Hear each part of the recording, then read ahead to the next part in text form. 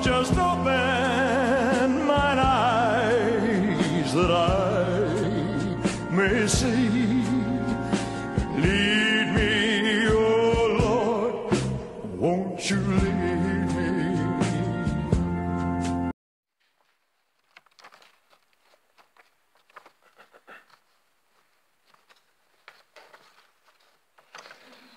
Now, last Saturday, believe it or believe it not, I was singing a couple of songs. And the song I sang, first and foremost, was Jingle Bells, Jingle All the Way. Yes, that shocked you, didn't it? The next one was The First Noel, the Angel. Hopefully a bit better than that. Yes, last Saturday, I was singing Christmas songs.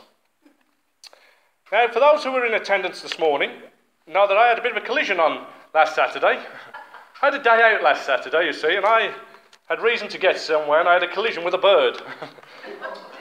Everybody here this morning will inform you of that, but having made my way to the destination, I was singing Christmas songs because I received a Christmas present. And so I felt it was only right to get into the spirit of the thing. And we know the rest. I sang a song. And the Christmas gift I received, you see, was a gift of an experience. Now, it had taken me this long to book this thing. I'm a bit slow off the mark. But the experience was to go on a steam train, you see. And the steam train was to be in Stoke-on-Trent.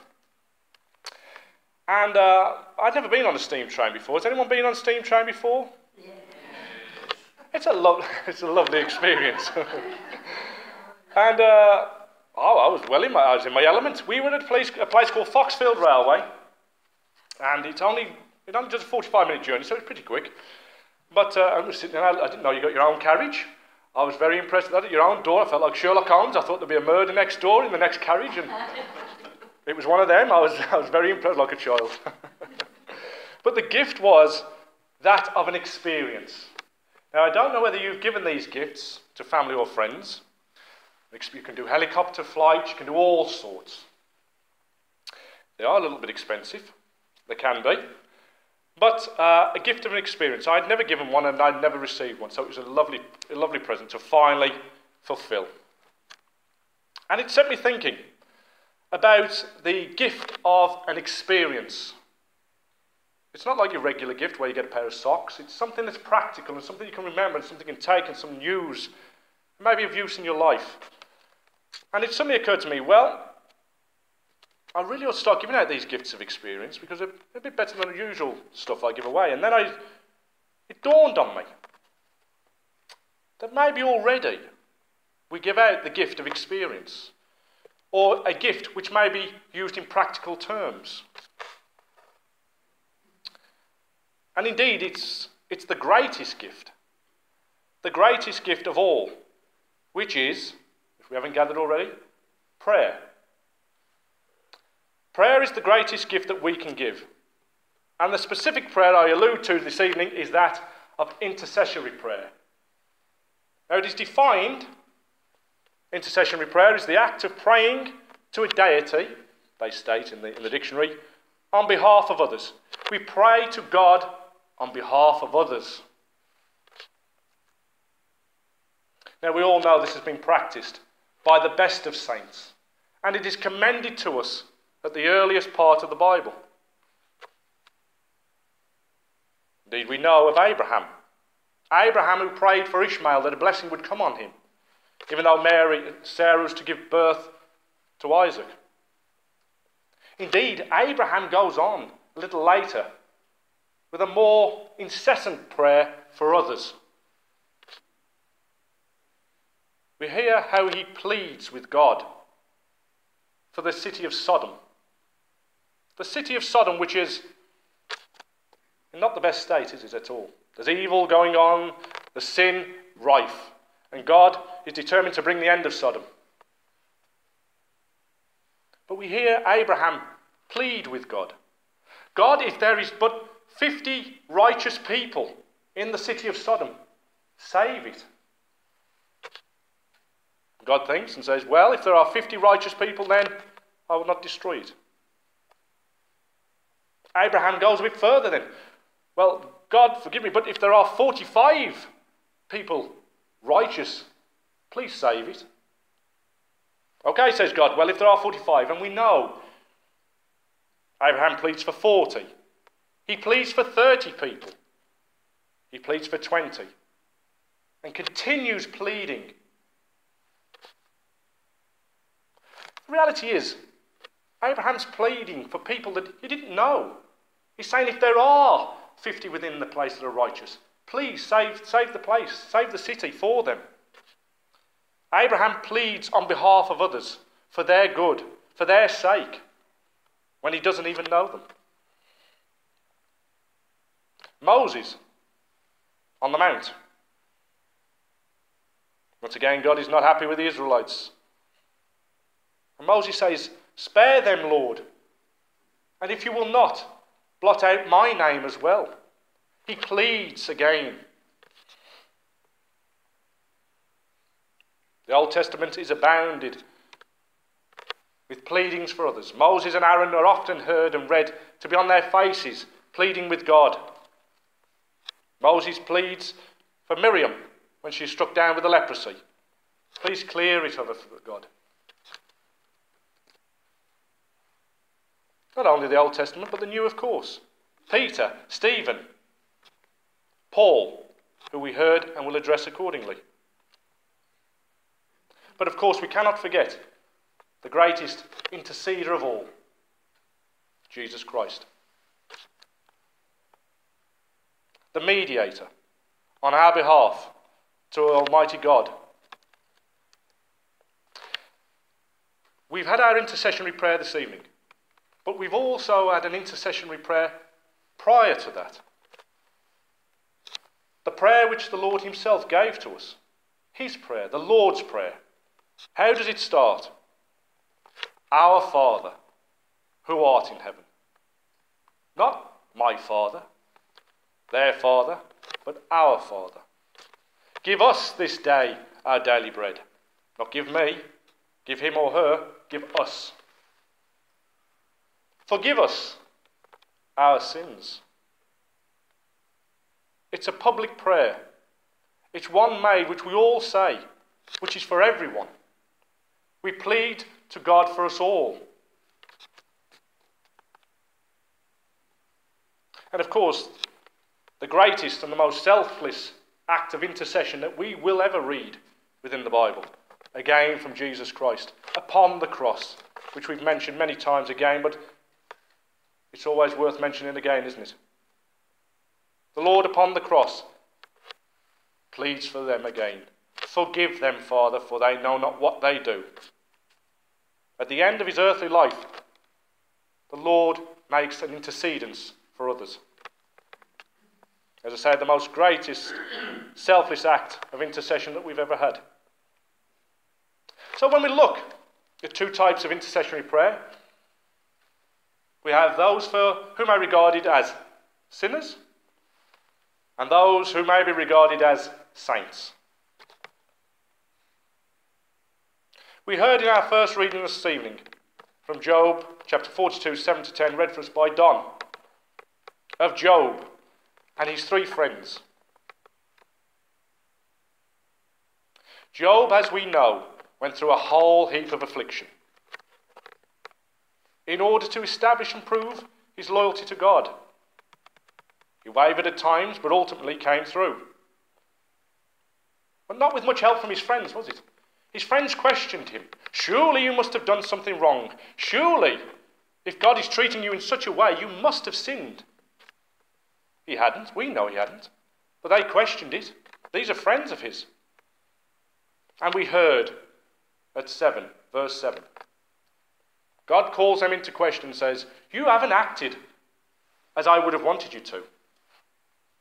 Now go and make the sacrifice. And Job will pray for you. Job is to pray for those who turned against him. He's to make intercedence on their behalf. I ask you, my friends, Is this not the most difficult of prayer to make? Could you readily pray for someone who has hurt you, maybe used you, abused you?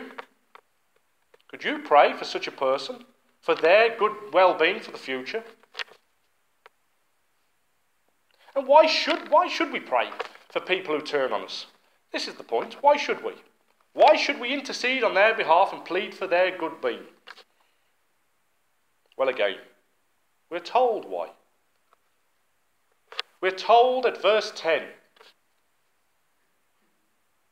that by praying for his friends, Job was released from his captivity and doubly blessed. He was doubly blessed by his prayer and his intercessory prayer for those who had been against him. God repaid him. God brought back everything that he had lost and gave him double. He freed him from the affliction that he was under by praying for somebody else. My friends, I would suggest this evening that the double blessing that we receive for maybe praying for similar people who we may hold a little thing against is that we too will be released from the captivity of our anger, our annoyance. We are released from that captivity.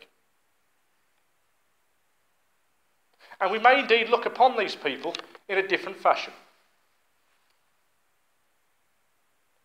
Charles Spurgeon gave an anecdote of an old minister he knew who said that after one service many years ago, one of the congregation stood waiting for him, tapping his foot. Said, "Sir, I would like to speak to you about the standard of your services." To which the old minister is reported to have said, "Of course, brother, let us step into the vestry. But before you bring to mind what you'd like to say, may we pray together?" And the anecdote has it that both sat down and prayed to God. And when they'd finished praying, the minister said, "What would you like to say?" And the man said, "Nothing. I've forgotten what it was to pray for someone."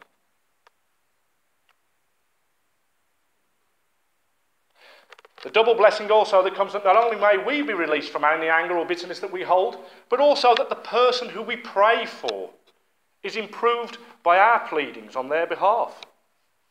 Can you imagine standing before a court for a man or a woman who has stolen something from your house and saying to the judge, "Judge, let them go. Forgive them. I've forgiven, let them go." What effect would this have upon the person who's there standing, being on the receiving end of this mercy offered by you? It's a double blessing because it releases us from what we may hold against those who have sinned against us, and hopefully, by the prayer reaching God, it will affect them accordingly. There may be people who we know who annoy us, who get on our nerves, or are a bit irritating. I hope I'm not one of them, but if I am, if you go to them and say, "I'd just like to tell you, you're a bit annoying, really. You really get on my nerves," what reaction will we get? Do you think they'll say, "Oh, thank you very much"? It's very unlikely, is it? Their back will come up and they will get a little bit annoyed. But if we pray for them, take it to God and say, "Lord, they may have some things which could be addressed with your guidance. Let the Lord do it for them." So there we have an intercessory prayer for our sinners. But we see in our New Testament reading from the letter to the Ephesians from Paul, he brings it to people who we may not have expected. At verse 15 he says, "Therefore he prays for those who have faith in the Lord and the love for the saints," who have love for the people of God's people. He's praying for God's people. Now, do we need prayer? We're God's people. We're not sinners. Do we need prayer? My friends, I would suggest that we do, as much as anybody else. For we are, as a church community, we are the body of Christ, aren't we? We're the body of Christ. You may be the arm, I may be the leg. Maybe the knee, the toe, but we're all the body of Christ. And when one part hurts, you may have a part of your arm that hurts, but you may feel the pain in your hip. It will spread. So when one of us hurts, we all hurt. Can we live with fellow believers, see their sorrow, maybe their distress, and never cry out to God on their behalf? Can we hear of a good thing that's going on, maybe a venture that they're involved in? Can we never call out for a blessing for them? Of course we can. See, I see intercessionary prayer through the church is like a pulse. It just throbs through the body. It's there for us all. And let us not forget, my friends, once and for all as well, intercessionary prayer is an honour. It's a great honour to be able to plead for somebody else. Why? Because it harmonises us with Christ. Christ sits at the right hand of his Father, interceding on our behalf. When we pray, have mercy on us, Lord, the Lord will intercede for us. What greater honour can we have than to do the same for others? To offer our prayers for others as Christ offers them for us. May I ask you a quick question? If the Queen happens to drop a letter through your door tomorrow and say, please come to the palace, come to Buckingham Palace tomorrow, and I invite you to ask for anything that your friends want. Anything they want, as the Queen, will grant that for you. Would any of us say, I'm sorry, Your Majesty, I'm a bit busy? We wouldn't, would we? We would get our best bib and tucker on, be running to London. We'd be there before the gates would even open. In the same manner, we have the ear of the King. We have the ear of God to ask for our brothers and sisters what they may want. How often should we do it? Once again, Paul tells us. How often should we pray? Once every month? Once every week? Every year? Paul says he does not cease to pray. Always be praying. Always be praying for our brothers and sisters in life. And if you don't mind this bit of indulgence at this point, if you think to yourselves, well, I don't have anybody to pray for at the moment, pray for me. I'll always gladly take a prayer. It's a gift that I'll gladly accept. Pray for me. If you've got nobody else, think, well, I prayed for Lee and that pigeon this morning. You know what happened. Everybody else will fill you in about the pigeon. Pray for me. It's the greatest gift, isn't it?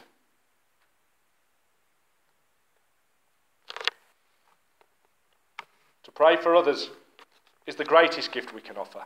It's a wonderful blessing, isn't it? To plead on behalf of someone else. So, my friends, if you are stuck this Christmas, this birthday, this anniversary for a gift, put your hands together and just pray for your brothers and sisters. It's the greatest gift experience you can give them. God bless you, and amen.